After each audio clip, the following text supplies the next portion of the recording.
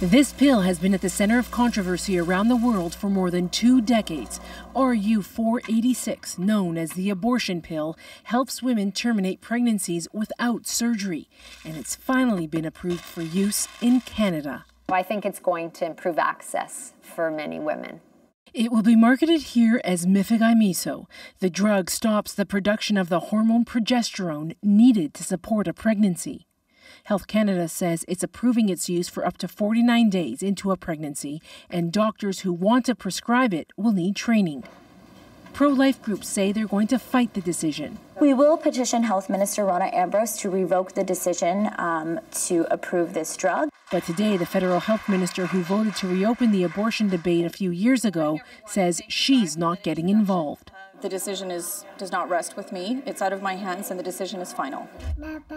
Pro-choice advocates hope the pill increases women's access to abortions, especially in places such as PEI where there are no clinics. Being able to access this type of procedure that doesn't require surgery is just a safer way for women.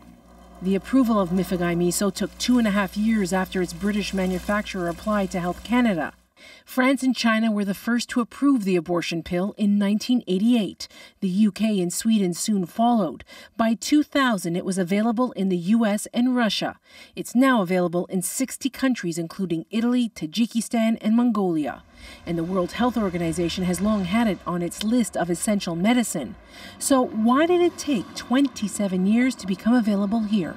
Canada is a relatively small market, and the process of getting a drug application is, as you've seen, lengthy and costly. Doctors say the pill doesn't replace surgical abortions. It will be just another option available to women and will be on the market by next year. Marissa Dragani, CBC News, Toronto.